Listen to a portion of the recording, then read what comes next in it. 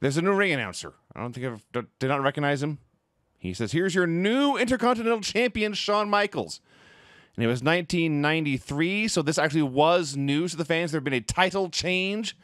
They go crazy. Out comes Shawn with his shiny new Intercontinental belt and his shiny new bodyguard. A very tall fella in a tracksuit.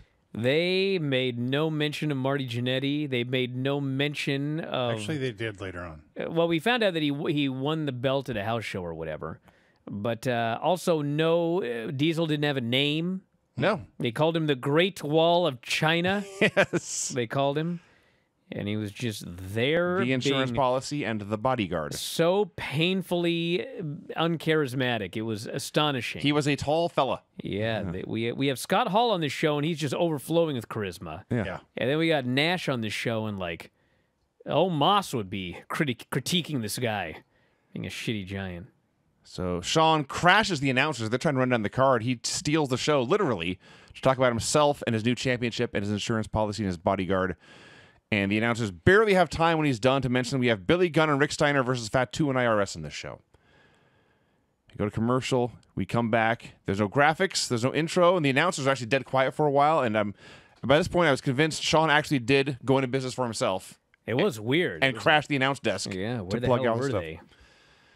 So it's a Shawn Michaels squash match. They're talking about Shawn Michaels versus Crush. It was already scheduled to be a King of the Ring match because they had a King of the Ring qualifier that had some mess finish. But now that Shawn's Intercontinental Champion, that will be a title match against Crush at King of the Ring.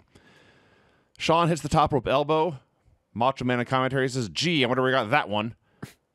And then Shawn wins. You're retired, brother. Shawn wins with a pile driver. Yeah, this match was all right. I mean, there was nothing to write home about. There was nothing exceptional. If you like to see Shawn Michaels doing squash matches, it was fine. And this jobber was miles beyond. Ross Greenberg. Yeah, Ross Greenberg. Oh my God, that guy Aptly was fucking named. terrible. His lockup was horrendous. Everything he did was horrendous. He was one horrendous jobber.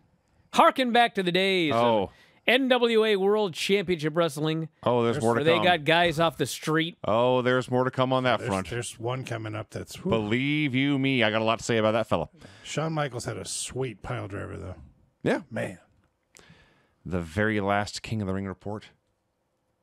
Gene says this will be the first ever King of the Ring, which is not true. What in the fuck was he talking about? It's the first pay-per-view, but it goes back to 1985 off and on. I looked up the final matches in King of the Rings before this year.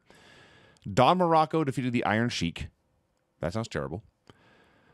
Harley Race versus Pedro Morales is fascinating because it's like a decade after they were both reigning world champions for years. Randy Savage defeated King Kong Bundy. Ted DiBiase defeated Randy Savage. And in the final pre-pay-per-view King of the Ring, Bret Hart defeated IRS. So the rest of the card you know by now. Hulk Hogan versus Yokozuna, the King of the Ring tournament, and Shawn Michaels versus Crush. And then Gene gets an urgent update in his ear. There are developments on your end, Vince McMahon. So Shawn's back. He has taken over the show. He crashed the announce desk to bitch about how he has to defend this title already. He hasn't even been champion 24 hours.